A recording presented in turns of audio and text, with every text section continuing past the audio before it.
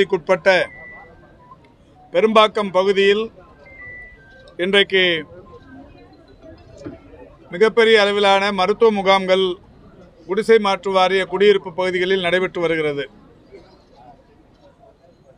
முதலமைச்சர் காப்பீட்டு திட்டத்தின் மூலம் தமிழகத்தில் மருத்துவ சேவை ஆற்றி வருகிற மருத்துவமனைகள், குறிப்பாக ஸ்ரீ சத்யசாய் மருத்துவக் கல்லூரி மருத்துவமனை, மேல்மருவத்தூர் ஆதிபராசக்தி மருத்துவமனை, கற்பக விநாயகா மருத்துவக் கல்லூரி மருத்துவமனை, பாரத் மருத்துவக் கல்லூரி மருத்துவமனை, குளோபல் ஹெல்த் சிட்டி மருத்துவமனை ஆகிய 5 மிகப்பெரிய மருத்துவமனை கல்லூரிகள் ஒருங்கிணைந்து மிகப்பெரிய அளவிலான மருத்துவ முகாம்களை இந்த பகுதியில் நடத்தி கொண்டிருக்கிறது. பல்லாயிரக்கணக்கான குடியிருப்புகள் நிறைந்த இந்த பகுதியில் இரத்த அழுத்த பரிசோதனை, சிறுநீரக பரிசோதனை, எக்கோ, இசிஜி, முழு இரத்த பரிசோதனை, தொழுநோய் கண்டறியும் பரிசோதனை, காசநோய் பரிசோதனை, கருப்பை வாய் புற்றுநோய் பரிசோதனை போன்ற பல்வேறு பரிசோதனைகள் செய்யப்பட்டு வருகிறது. இதில் பொது மருத்துவம், பொது அறுவை சிகிச்சை, மகளிர் மருத்துவம், கண் மருத்துவம், காது மூக்கு தொண்டை, பல் மருத்துவம், எலும்பியல் மருத்துவம் போன்ற பல்வேறு சிறப்பு மருத்துவர்களும் பங்கேற்று மருத்துவ சிகிச்சை ஆற்றி வருகிறார்கள். மரியாதைக்குரிய தமிழ்நாட்டின் தலைமைச் செயலாளர் பெருமதிப்பிற்குரிய திரு இறையன்பு IAS அவர்கள் தொடர்ச்சியாக இந்த காப்பீட்டு திட்டத்தின் மூலம் சிகிச்சை அளித்து வரும் மருத்துவமனைகளை ஒருங்கிணைத்து குடிசை பகுதிகளில் மருத்துவ முகாம்கள் நடத்துவதில் ஆர்வம் கொண்டிருக்கிறார். அந்த வகையில் கடந்த 2-3 வாரங்களுக்கு முன்னால் கண்ணகி நகர் குடிசை மாற்று வாரிய குடியிருப்பு பகுதியில் இதுபோன்ற முகாம்கள் அங்கே நடத்தப்பட்டது. தொடர்ச்சியாக பெரும்பாக்கம் பகுதியில் இன்றைக்கு இந்த முகாம்கள் நடைபெற்று கொண்டிருக்கிறது. இதில் இந்த துறையின் செயலாளர், அதேபோல் மாவட்ட ஆட்சித்தலைவர், குடிசை மாற்று வாரிய மேலாண்மை இயக்குனர், பாராளுமன்ற உறுப்பினர், சட்டமன்ற உறுப்பினர், நம்முடைய தமிழ்நாடு சுகாதார திட்டத்தின் திட்ட இயக்குனர் போன்ற பல்வேறு உயர் அலுவலர்களும் பங்கேற்று இந்த முகாம் மிக சிறப்பாக நடைபெற்று கொண்டிருக்கிறது. ஆயிரக்கணக்கான மக்கள் இந்த மருத்துவ முகாம்களின் மூலம் பயன்பெற்று கொண்டிருக்கிறார்கள். ஏற்கனவே நடத்தப்பட்ட முகாம்களின் மூலமும் ஏராளமான பேர் பயன்பெற்றிருக்கிறார்கள். அந்த வகையில் இந்த முகாமும் பெரிய அளவில் பயனுள்ளதாக இருக்கிறது. ஏற்கனவே கலைஞர் காப்பீட்டு திட்டம், கலைஞரின் வருமுன் காப்போம் என்கின்ற அந்த திட்டத்தின் கீழ் 1250 இடங்களில் முகாம்கள் நடத்தப்படும் என்று அறிவித்து ஒவ்வொரு ஆண்டுமே கடந்த 2 ஆண்டுகளில் முதல் ஆண்டில் 1260 இடங்களிலும், 2வது ஆண்டு 1492 இடங்களிலும் அந்த முகாம்கள் நடைபெற்றிருக்கிறது. முதலாம் ஆண்டில் சற்றேறக்குறைய 10 லட்சம் பேரும், 2ஆம் ஆண்டில் சற்றொப்ப 15 லட்சத்திற்கும் மேற்பட்டவர்களும் அந்த முகாம்களின் மூலம் பயன்பெற்றிருக்கிறார்கள்.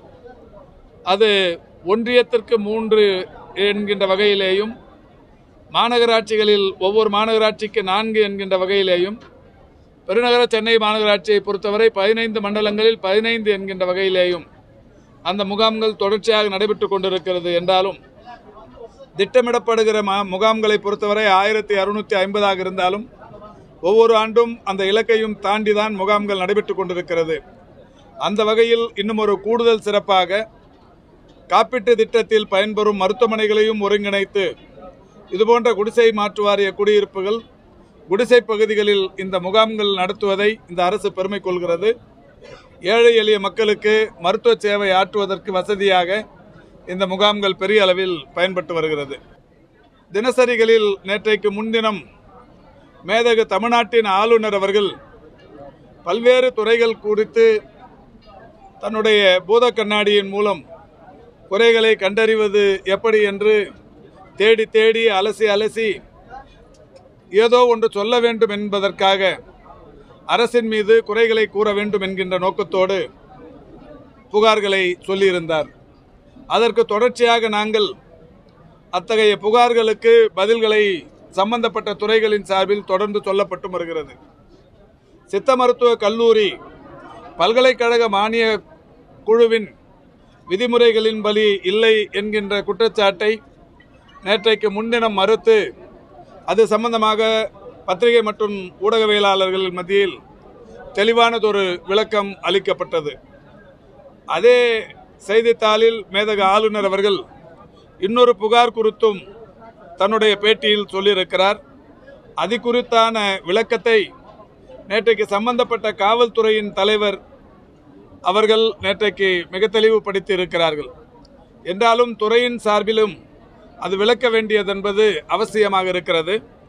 அந்த வகையில் ஆளுநர் தனது பேட்டியில் சிதம்பரத்தில் குழந்தை திருமணம் தொடர்பான விவகாரத்தில் அதாவது இருவிரல் பரிசோதனை நடந்ததாக கூறியுள்ளார். நடக்காத ஒன்றை நடந்ததாக கூறுவது என்பது மேதகு ஆளுநர் வகிக்கும் பொறுப்புக்கு ஏற்றது அல்ல. என்றாலும் அவருடைய கூற்று தவறானது என்பதை உறுதிப்படுத்துவது இந்த துறைக்கு பொருத்தமானது ஒன்றாக இருக்கும். எனவே அவர் கூறிய அந்த குற்றச்சாட்டை ஏற்று national commissioner for protection of child rights என்கின்ற அமைப்பு நம்முடைய தலைமைச் செயலாளருக்கு கடிதம் ஒன்றை அனுப்பி ஒரு வாரத்திற்குள் அதற்கான பதிலை அனுப்ப அறிவுறுத்தியிருக்கிறார்கள். மேதக ஆளுநர் அவர்களில் சொல்லியிருப்பது அந்த சிறுமிக்கு இருவிரல் பரிசோதனை நடந்ததாக சொல்லியிருக்கிறார்.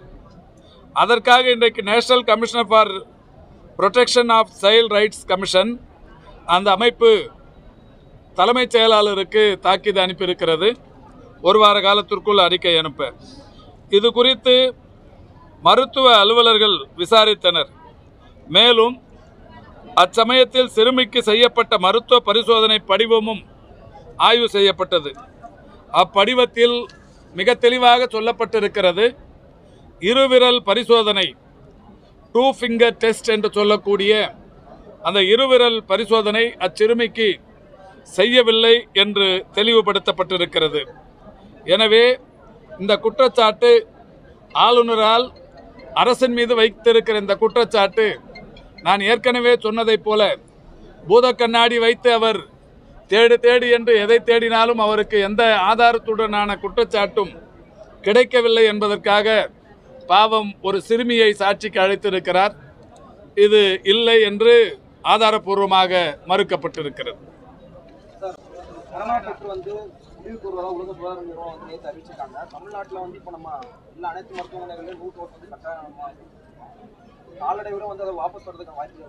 அதாவது உலக அளவில் இதுவரைக்கும் அந்த கடந்த 2-3 ஆண்டுகளில் 70 லட்சம் பேர் மரணம் அடைந்திருக்கிறார்கள்.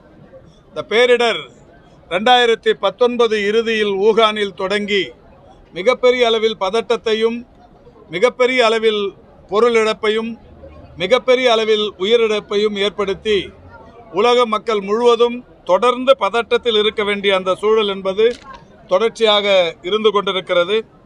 அந்த வகையில் நம்முடைய நேற்றைக்கு உலக சுகாதார அமைப்பின் இயக்குனர் பெருமதிப்பிற்குரிய டாக்டர் டெட்ரோஸ் அவர்கள் ஒரு செய்தியினை நேற்றைக்கு அறிவித்திருக்கிறார்கள். உண்மையில் இந்த மகிழ்ச்சி கலந்த செய்தி உலக மக்களை ஒரு மிகப்பெரிய அளவில் மன நிம்மதி அடைய செய்யும். அவர் நேற்றைக்கு அறிவித்திருக்கிறார். நேற்றைக்கு அறிவிக்கும் போது நேற்று இரவு அவர் சொன்னது என்பது கோவிட்-19 அவசர நிலை குழு 15வது முறையாக கூட்டப்பட்டு உலகளாவிய மக்களின் மீது கொண்டிருக்கிற அக்கறையின்பால் பொது சுகாதார அவசர நிலைக்கு முற்றுப்புள்ளி வைக்குமாறு எனக்கு பரிந்துரைத்திருக்கிறது என்று டாக்டர் டெட்ரோஸ் சொல்லுகிறார். அதாவது அவசர நிலைக்குழு என்பது 15 முறை தொடர்ச்சியாக கூடி இப்பொழுது பொது சுகாதார அவசர நிலைக்கு முற்றுப்புள்ளி வைக்க வேண்டும் என்று டாக்டர் டெட்ரோஸுக்கு அவர்கள் அறிக்கை தந்திருக்கிறார்கள். அந்த ஆலோசனையை WHO டைரக்டர் ஏற்று இன்றைக்கு அதை முடிவுக்கு கொண்டு வந்திருக்கிறார். உலகளாவிய சுகாதார அவசர நிலையை நேற்று முதல் அவர் விடுவித்துக் கொள்வதாக சொல்லி இனிமேல் அந்த பாதிப்புகளிலிருந்து மக்கள் இல்லை என்கின்ற வகையில் மகிழ்ச்சி அடையலாம் என்று சொல்லியிருக்கிறார். இது மிகப்பெரிய அளவிலான மன நிம்மதிதான், மகிழ்ச்சி தான். என்றாலும் நானும் கூட இன்றைக்கு என்னுடைய சமூக வலைதளத்தில் ஒரு செய்தியினை பதிவிட்டிருக்கிறேன். இது மகிழ்ச்சி தரக்கூடிய செய்திதான் என்றாலும் கூட தனிமனித பாதுகாப்பு என்பது தொடர்ச்சியாக அவசியம் என்பதை நாம் உணர்வோம். ஜப்பான் போன்ற நாடுகளில் கொரோனா பாதிப்பு வருவதற்கு முன்னாலேயே முகக்கவசங்கள் அவர்கள் அணிந்து கொள்வதை வழக்கமாக கொண்டிருக்கிறார்கள். அந்த வகையில் கொரோனா பாதிப்பு இன்னமும் தொடருமா என்பது கேள்விக்குறியான ஒன்றாக இருந்தாலும் அவசர நிலை, பொது சுகாதாரத்துறையில் அவசர நிலைக்கு மட்டுமே இப்போது முற்றுப்புள்ளி வைக்கப்பட்டிருக்கிறது. கொரோனாவின் தொடர்ச்சி என்பது கொரோனா என்றது பீட்டா, டெல்டா, காமா, கம்மா, கப்பா, ஒமிக்ரான் என்று பல வகைகளில் தொடர்ச்சியாக தொடர்ந்து கொண்டுதான் இருந்தது. கடைசியாக நமக்கு வந்த பாதிப்பு XBB 1.66. அந்த பாதிப்பும் கூட இப்பொழுது ஒரு 500ஐ தாண்டி இருந்த பாதிப்பு நேற்றைக்கு 200க்கும் கீழே வந்துவிட்டது. எனவே இதை தாண்டி இன்னொரு புதிய பாதிப்பு வருமா என்றெல்லாம் கூட தெரியாது. ஆனாலும் அவசர நிலைக்கு முற்றுப்புள்ளி வைக்கப்பட்டிருக்கிறது என்றாலும் தனிமனித பாதுகாப்பு என்பது அவசியம். எனவே அந்த வகையில் பொது இடங்களில் பெரிய அளவில் கூடும்போது முகக்கவசங்கள் அணிவதை, தனிமனித இடைவெளியை கடைபிடிப்பதை, கைகளை அடிக்கடி சோப்பு போட்டு கழுவிக்கொள்வதை மக்கள் வாடிக்கையாக கொண்டிருக்க வேண்டும் என்பதுதான் இன்றைக்கு இந்த துறையின் வேண்டுகோளாக இருக்கிறது. ஒருங்கிணைந்த குழந்தைகள் வளர்ச்சி திட்டம் அதிலிருந்து வந்திருக்கோம். இந்த எக்ஸிபிஷன் மாதிரி வச்சுருக்கோம். இது எதுக்காக வச்சுருக்கோன்னா, நாங்கள் வந்து இந்த அங்கன்வாடி மெயினாக வந்து எங்கள் அங்கன்வாடியில் வந்து பசங்களெல்லாம் வந்து சேர்த்து, நிறைய பசங்களை வந்து சேர்த்து நாங்கள் வந்து கல்வி கொடுக்குறோம். அப்புறம் வந்து ஏஎன்சிபிஎன்ஸ், அதாவது கர்ப்பிணிகள், பாலூட்டும் தாய்மார்கள், இவங்கள மெயினாக ஃபோக்கஸ் பண்ணுறோம். நாங்கள் இதில் என்னென்ன இதெல்லாம் வச்சுருக்கோம். இதெல்லாம் வந்து எங்கள் ப்ரீ ஸ்கூலில் வந்து நடத்துறது, அதை வந்து எல்லாருக்கும் தெரியப்படுத்துறதுக்காக வச்சுருக்கோம். இது பார்த்திங்கன்னா வந்து தானியம், ஒரு விதையை போட்டு முளைச்சி அதுக்கப்புறம் செடி எப்படி வருது, கொடி எப்படி வருது, மரமாக எப்படி ஆறுதுன்னு அதெல்லாம் நாங்கள் எங்கள் பசங்களுக்கு வந்து சொல்லிக் கொடுக்குறோம். அதுக்கப்புறம் இதெல்லாம் எங்கள் அங்கன்வாடியில் வந்து ப்ளே மெட்டீரியல்ஸ், அது எல்லாருக்கும் வந்து நாங்கள் என்னென்ன பண்ணுறோம், இன்னும் குழந்தைங்கள வந்து எங்களை தேடி வரணும் அப்படின்றதுக்காக மெயினாக வச்சுருக்கோம். அது மட்டும் இல்லாத நியூட்ரிஷன் சம்மந்தப்பட்டதெல்லாம் வச்சுருக்கோம். இங்கே பார்த்திங்கன்னா திணை, கேழ்வரகு, சாமை, கம்பு இது எல்லாமே வந்து டிஸ்பிளே பண்ணி வச்சுருக்கோம். இந்த உணவை தான் வந்து இனிமேல் நம்ம சாப்பிடணும், எல்லோரும் இதை எடுத்துக்கணும், அதனால் அதை மையமாக வச்சுருக்கோம் நாங்கள். ஏன்னா இப்போ பார்த்திங்கன்னா வந்து ஃபாஸ்ட் ஃபுட் எல்லோரும் தேடி போகிறாங்க. ஸோ இனிமேல் அது வேண்டாம், நம்ம வருங்கால பசங்களுக்கு வந்து அதை தவிர்த்துட்டு இந்த மாதிரி உணவு கொடுக்கணும் அப்படின்றதுக்காக நாங்கள் இதை வச்சுருக்கோம். நாங்கள் வந்து கேளம்பாக்கம் அரசு ஆரம்ப சுகாதார நிலையத்திலேருந்து வந்து நாங்களும் இங்கே ஒரு ஸ்டால் வச்சு நாங்கள் வந்து பார்ட்டிசிபேட் பண்ணுறோம். இங்கே என்னென்ன நிறைய எல்லா வியாதிக்குரிய மருத்துவ சிகிச்சையும் மருத்துவ பரிசோதனையும் இங்கே நடந்துட்டுருக்கு. இப்போ நாங்கள் ஸ்பெசிஃபிக்காக இங்கே வந்து பார்த்திங்கன்னா இங்கே கர்ப்பிணிகள் மற்றும் பாலூட்டும் தாய்மார்களுக்கான ஸ்டால் வச்சுருக்கோம். இதில் வந்து பார்த்திங்கன்னா கர்ப்பிணிகள் வந்து கர்ப்பம்னு பதிஞ்ச உடனே முத்துலட்சுமி ரெட்டி மகப்பேறு நிதி உதவி திட்டத்தின்படி கீழ் வந்து பார்த்திங்கன்னா அவங்களுக்கு ஆன்லைனில் அவங்க டேட்டாஸ் எல்லாத்தையுமே கலெக்ட் பண்ணி அதெல்லாம் ஏற்றி இவங்களுக்கு நியூட்ரிஷன் கிட்டு, இந்த மாதிரி ஒரு கிட்டு ஒன்று ஃபஸ்ட்டு 3 மந்த்லேயே அது கொடுத்துட்றோம். அதோட 5 மந்தில் ஒரு கிட்டு கொடுக்குறோம். இதில் வந்து பார்த்திங்கன்னா ப்ரோட்டீன் பவுடர் 2 இது இருக்குது, அயன் சிறப்பு 3 இது கொடுத்துட்றோம். அது கலந்து குடிக்கிறதுக்கு ஒரு மக்கு கொடுத்துட்றோம். நெய் 1/2 கிலோ நெய் கொடுத்துட்றோம். ஒரு துண்டு பேரிச்சம்பழம் 2 பாக்ஸு, ஒரு அல்பண்டசோல் டேப்லெட்டு, இதெல்லாம் அடங்கிய ஒரு நியூட்ரிஷன் கிட்டு ஒன்று கொடுத்துட்றோம். அதே மாதிரி வந்து பார்த்திங்கன்னா இதே PN கேருக்கும் பாலூட்டும் தாய்மார்களுக்கும் டெலிவரி ஆனவுடனே நம்ம கவர்மெண்ட்டு ஹாஸ்பிட்டல், கவர்மெண்ட் இன்ஸ்டியூஷனில் டெலிவரி ஆச்சுன்னா அவங்களுக்கும் அரசு நிதி உதவி திட்டத்தின்படி வந்து அவங்களுக்கும் ஒரு கிட் பாக்ஸ் ஒன்று கொடுத்துட்றோம். குழந்தைங்களுக்கு பெட்டு, கிளுகிழுப்பை, ஷாம்பு, ஆயிலு இதெல்லாம் சேர்ந்த மாதிரி ஒரு கிட்டும் ஒன்று கொடுத்துறோம். 14 பொருட்கள் உள்ளடங்கிய இதுவும் கொடுத்துட்றோம். ஓகே, கர்ப்பிணிகளை வந்து பதிவு செய்கிறோம். அதாவது 83 நாளுக்குள்ளே நாங்கள் பதிவு செய்யும்போது அவங்களுக்கு வந்து நாங்கள் வந்து 18,000 ரூபாய் நாங்கள் வந்து முத்துலட்சுமி ரெட்டி திட்டத்தில் வந்து நாங்கள் வந்து வாங்கி கொடுக்குறோம். அந்த ஃபஸ்ட்டு பதிவு பண்ணும்போது 12 வீக்ஸில் குள்ளே வர்றவங்களுக்கு ஃபஸ்ட்டு 2,000, அடுத்து 16 வாரத்தில் வந்து ஒரு நியூட்ரிஷன் கிட்டு, அதன் பிறகு ஒரு 2,000 ருபீஸ், அடுத்து அதை 16 வாரம் முடிஞ்சு அடுத்த விசிட் அடிக்கும்போது அடுத்த 2வது ஒரு இன்ஸ்டால்மெண்ட்டு 2,000 ருபீஸு, அடுத்து 2வது கிட்டு ஒன்று கொடுத்துட்றோம். அடுத்து டெலிவரி வந்து ஒன்லி கவர்மெண்ட்டில் ஆடுற டெலிவரிக்கு மட்டும் வந்து 4,000 ருபீஸ் மதருக்கு பெனிஃபிட் கிடைக்கும். அதன் பிறகு குழந்தை பிறந்து 3 தடுப்பூசி போட்ட பிறகு அடுத்து ஒரு 4,000 ருபீஸு. அடுத்து 5வது இன்ஸ்டால்மெண்ட்டு குழந்தைக்கு 9 மாதம் முடிஞ்சு 10வது மீசல்ஸ் MR தடுப்பூசி போடும்போது ஒரு 2,000 ருபீஸ். டோட்டல் அமௌண்ட்டு நாங்கள் 18,000 ரூபாய் நம்ம கவர்மெண்ட்டில் கொடுக்குறோம். அதனால் இதனால் கர்ப்பிணி தாய்மார்கள் வந்து நிறைய பயன்படுறாங்க. ஓகே, தேசிய தொழுநோய் ஒழிப்பு திட்டம் சார். இங்கே உணர்ச்சியற்ற தேம்பல் தொழுநோயின் ஆரம்ப அறிகுறி. துணை இயக்குனர் மருத்துவ பணிகள் சார்பாக இந்த தொழுநோய் சிறப்பு முகாம் ஒன்று போட்டிருக்கோம் சார். இங்கே வந்து உணர்ச்சி இல்லாத தேம்பலோ படையோ ஏதாவது இருந்ததுன்னா தொழுநோயோட ஆரம்ப அறிகுறியாக இருக்கலாம். அந்த தொழுநோய்க்கு உண்டான மாத்திரைகள் எல்லாமே இங்கே இருக்குது. எல்லா அரசு மருத்துவமனை, ஆரம்ப சுகாதார நிலையங்கள் எல்லா இடத்துலையுமே ட்ரீட்மெண்ட் கிடைக்குதுங்க. தமிழ்நாட்டில் ஃபுல்லாக ஆல் ஓவர் இந்தியாவில் எல்லா இடத்துலையுமே லெப்ரசிக்கு ட்ரீட்மெண்ட் ஃப்ரீ தான் சார். மக்களை தேடி மருத்துவ திட்டத்தின் கீழே இங்கே இருக்கிற எல்லா மருந்து மாத்திரைகளும் மக்களுக்கு வீடு தேடி சென்று நாங்கள் கொடுக்குறோம். 18 வயசுக்கு மேலே இருக்கிற ஒவ்வொருவரையும் பிபி சுகர் செக் பண்ணி அவங்களுக்கு உயர் ரத்த அழுத்தமும் சுகரும் இருந்ததுன்னா ஹாஸ்பிட்டலுக்கு அவங்களுக்கு ரெஃபர் பண்ணி அவங்க டாக்டர்கிட்ட மருந்து மாத்திரை எழுதி வாங்கிட்டு வந்த பிறகு உமன் ஹெல்த் வாலண்டியர் மூலமாக இந்த பாக்ஸில் 2 மாதத்துக்கான மருந்து போட்டு அவங்களுக்கு வீடு தேடி கொண்டு போய் கொடுக்குறோம். இதுதான் மக்களை தேடி மருத்துவ திட்டத்தின் கீழ் வருது. விழிப்புணர்வு முகாம் நாம் இங்கே பண்ணிகிட்டு இருக்கோம். டெங்கு நோய் எப்படி பரவுது, டெங்கு காய்ச்சல் எப்படியெல்லாம் உருவாகுது அப்படின்றத பொதுமக்களுக்கு விழிப்புணர்வு ஏற்படுத்துறதுக்காக இதெல்லாம் நம்ம இங்கே வச்சுருக்கோம். டெங்குவை பொறுத்த வரைக்கும் நீர்நிலைகளில், வீடுகளில் தேவையற்ற பொருட்களில் மழை தண்ணி பட்டுது அப்படின்னா அந்த இடத்துல வந்து கொசு உட்காந்து உற்பத்தியாகி லார்வா வந்து அது மறுபடியும் கொசுவாக உற்பத்தி ஆகும். அது நம்மளை கடிக்கும்போது நமக்கு டெங்கு நோய் ஏற்படுது. அதை எப்படிலாம் தடுக்கலாம் அப்படின்றத நம்ம இங்கே டெமோவாக கொடுத்துருக்கோம். வீடுகளில் பயன்படுத்தக்கூடிய தேவையற்ற பொருட்கள், டப்பா, இதுபோல் ஆட்டுக்கல், பாத்திரங்கள், இதெல்லாம் வந்துட்டு தண்ணீர் வந்து தேங்கி இருந்ததுன்னா 1 வார காலம் அதிகமாகிடுச்சு அப்படின்னா அந்த இடத்துல வந்துட்டு கொசு உற்பத்தி ஆகிடும். இதை தடுக்கணும் அப்படின்னு வீடுகளில் வந்து நம்ம களப்பணி செய்கிறோம். சுகாதார ஆய்வாளர், களப்பணியாளர்கள், டிபிசின்னு சொல்லுவாங்க, அவங்களாம் போயிட்டு வீடுகளில் ஒவ்வொரு வீடுகள்லையும் நீர்நிலைகளை பார்க்குறாங்க.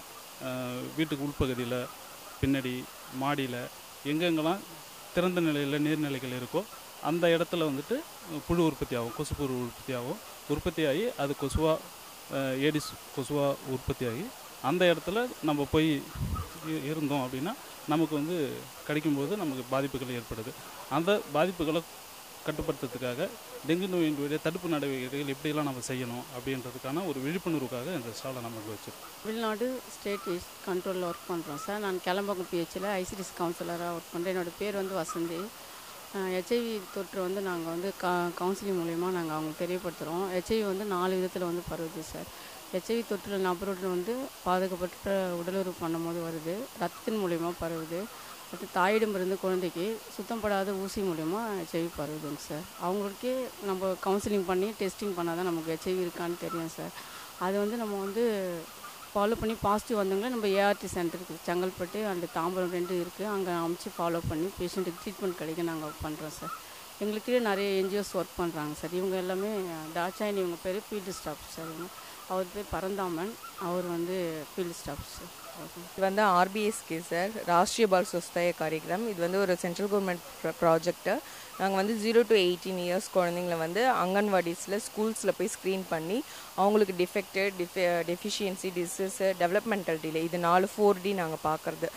அதில் அந்த மாதிரி குழந்தைங்க ஏதாவது இருக்காங்க, அவங்கள சர்ஜரி பண்ணணும் அப்படின்னா அந்த குழந்தைங்கள ரெஃபர் பண்ணி சர்ஜரி வரைக்கும் நாங்கள் கொண்டு போய் சர்ஜரி பண்ணி அவங்க ஆஃப்டர் போஸ்ட் ஆப்ரேட்டிவ் கேரும் நாங்கள் அவங்கள வந்து ஃபாலோஅப்பில் பார்ப்போம். அது இல்லாமல் அனிமியா, இந்த அல்பெண்டசோல்ஸு இது இஷ்யூஸ் பண்ணுறது அதெல்லாமே நாங்கள் ஸ்கூல்ஸில் வந்து நோட் பண்ணி பார்ப்போம். உணவு பாதுகாப்புத்துறை செங்கல்பட்டு மாவட்டம் சார்பாக இந்த ஸ்டால் வச்சுருக்கோம். இதில் வந்து பொதுமக்களுக்கு உணவு சம்மந்தப்பட்ட கலப்படம் சம்மந்த விழிப்புணர்வு ஏற்படுத்துறதுக்காக இங்கே ஸ்டால் வச்சுருக்கோம். இதில் வந்து வீட்டிலேயே எளிய முறையில் தண்ணியை ஊற்றி என்னென்ன பொருளை கலப்படமெல்லாம் இருக்குங்கிறத எளிய முறையை தெரிஞ்சிருக்கிறதுக்கான விழிப்புணர்வுக்கான பேம்லெட்ஸ் எல்லாமே இங்கே இஷ்யூ பண்ணிக்கிட்டு இருக்கோம். அவங்க வீட்டிலேயே தண்ணி மூலம் சில கண் பார்வையில் பார்த்து எதில் என்னென்ன கலப்படம் இருக்குது அப்படிங்கிட்டு தெரிஞ்சுக்கிறதுக்காக இந்த ஸ்டால் வச்சுருக்கோம். என்னோட நேம் ஜெனிஃபர். நாங்கள் கேளம்பாக்கம் பிஎஸ்சிலேருந்து வந்திருக்கோம். இங்கே வந்து விகேடி கேம்ப் நடக்கிறதுனால பெரும்பாக்கத்தில் வந்து ரெஜிஸ்ட்ரேஷன் பண்ணிகிட்ருக்காங்க. எம்டிஎம் ரிலேட்டடாக தொற்றா நோய் கண்டறிதலும் பார்த்திங்க பண்ணிகிட்ருக்கோம். ப்ளஸ் வந்து எல்லா கன்சல்டேஷனும், எல்லா ஒரு ஸ்பெஷல் மருத்துவமும் இங்கே எல்லா முகாமும் நடந்துகிட்ருக்கு. சித்தா, அப்புறம் எல்லா மெடிசன்ஸும் என்ன தேவையோ மக்களுக்கு அதெல்லாம் நாங்கள் கொடுத்துட்ருக்கோம். ஸ்டால் வந்து ஜென்ரல் மேல் ஓபி. வரைய பேஷண்ட்டை வந்து முதல்ல கார்டு போட்டு கொடுப்போம். இங்கே வந்து கார்டு போட்டு அவங்களுடைய விவரங்கள் எல்லாமே எழுதி அட்டையில் எழுதி அது என்னென்ன மருத்துவம் அவங்களுக்கு தேவையோ அந்த மருத்துவருக்கு நாங்கள் அனுப்புவோம். இங்கேருந்து சொல்லி அனுப்புவோம் எந்த இடத்துல ஸ்டால் இருக்குது எல்லாமே நாங்கள் சொல்லி அனுப்புவோம். இது வந்து ஜென்ரல் ஓபி எழுதுறதுக்காக இந்த ஸ்டால் இருக்குது. கடந்த 2022ஆம் ஆண்டு ஜூன் மாதம் முதல் இந்த எண்ணும் எழுத்தும் கல்வி திட்டம் வந்து துவங்கப்பட்டது. இது சம்மந்தமான டிஎல்எம் எல்லாம் நாங்கள் கடந்த ஆண்டு ரெடி பண்ணியிருக்கோம். அது எல்லாமே நாங்கள் டிஸ்பிளே பண்ணியிருக்கோம். இது வந்து பிள்ளைகளுடைய ஆக்டிவிட்டி பேஸ்டு லேர்னிங் பேஸ்டு அதை வச்சு இது துவங்கப்பட்டிருக்குது. இது ரொம்ப நல்ல ஸ்கீமாக இருக்குது. அதை வச்சு நாங்கள் இது பிள்ளைங்களுக்கு இந்த டீச்சிங் மெட்டீரியல் வச்சு நாங்கள் சொல்லித்தரதுனால பிள்ளைங்க கற்றுக்கொள்வதற்கும் ஈஸியாக இருக்குது. கிளாஸ் ரூமில் வந்து எப்படி பசங்களுக்கு சொல்லித்தரோம், இந்த டிஎல்எம்லாம் வச்சு ஆக்டிவிட்டி பேஸ்டுலாம் அவங்க கற்றுக்குறாங்க இல்லைங்களா, அதை வந்து பேரண்ட்ஸ்க்கு வர்ற பப்ளிக் எக்ஸ்பிளைன் பண்ணுறோன்றதுக்காக நாங்கள் இதை டிஸ்பிளே பண்ணியிருக்கோம். கொரோனாவில் வந்து பிள்ளைங்க ஸ்கூலுக்கு போகாமல் அது அப்படியே பின்தங்கிட்டாங்க, அந்த லேர்னிங் இதெல்லாம் இல்லாமல் சரியாக. அதனால் எந்த லெட்டர்ஸுமே எழுத்துக்கள் வந்து தெரியாமல் பிள்ளைங்க இருக்கக்கூடாதுன்ற காரணத்தினால பிள்ளைங்களுக்கு அந்த லெட்டர்ஸு நம்பர்ஸ் முதற்கொண்டு எல்லாமே ஈஸியாக கற்றுக் கொடுத்த ஒரு முறையில் இந்த எண்ணும் எழுத்தும் கொண்டு வந்து இப்போ எல்லாமே கற்றுக்கிறதுக்காக இந்த ஸ்கீம் கொண்டு வந்தாங்க. இதுதான் இப்போ போயிட்டுருக்குது. இப்போ 3rd ஸ்டாண்டர்டில் இருக்கிற பிள்ளைங்க 1வது 2வதே வந்திருக்க மாட்டாங்க ஸ்கூலுக்கு.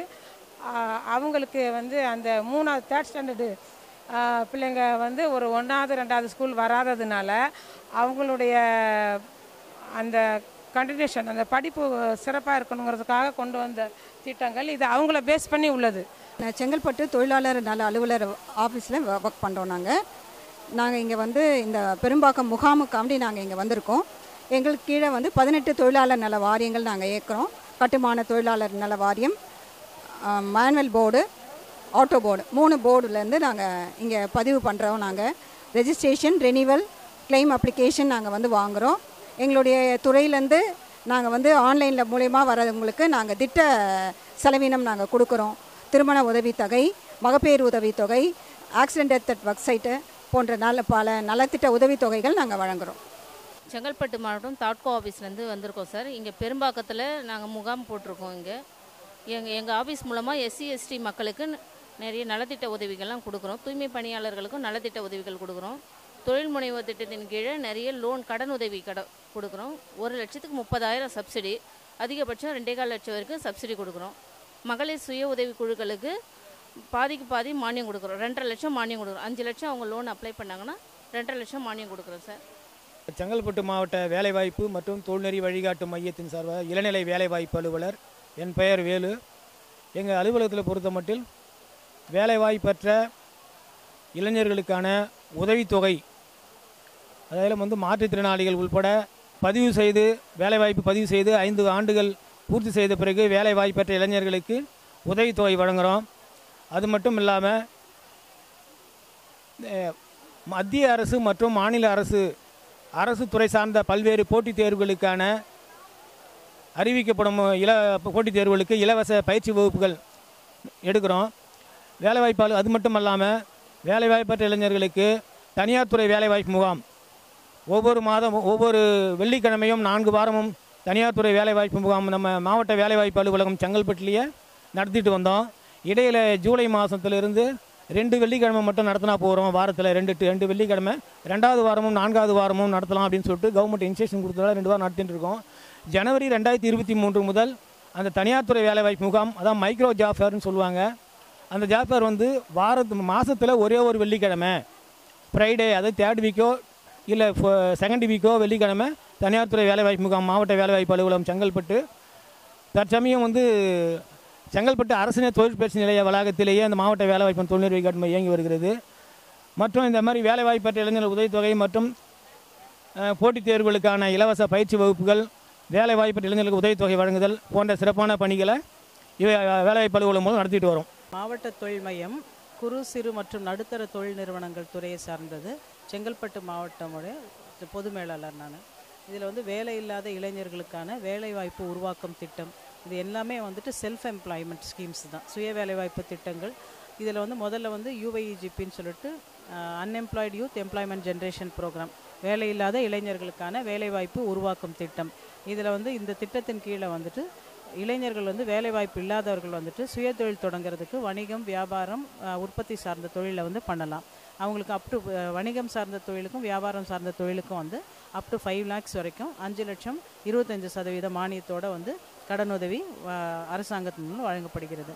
அதுக்கடுத்தது வந்து பார்த்திங்கன்னா உற்பத்தி சார்ந்த தொழிலுக்கு வந்து 15 லட்சம் வரைக்கும் வந்து கடனுதவி வழங்குகிறோம். இதில் எல்லாருக்கும் சப்சிடி லிமிட் பார்த்திங்கனாக்கா மேக்ஸிமம் வந்து உற்பத்தி சார்ந்த தொழிலுக்கு வந்து 2.5 lakhs வரைக்கும் நமக்கு சப்சிடி மானியங்கள் வழங்கப்படுகிறது.